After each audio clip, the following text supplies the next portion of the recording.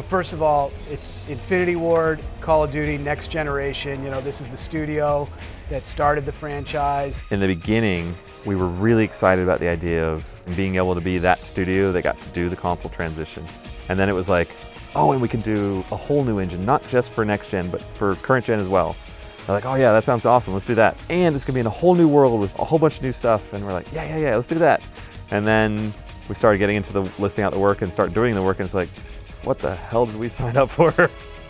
Holy crap, this is hard. That's the first time you're playing as the underdog. America has been decimated by a mass event. Call of Duty is really fun because we get to do things that only Call of Duty gets to do. These are the best action movies there are now, and you get to live them.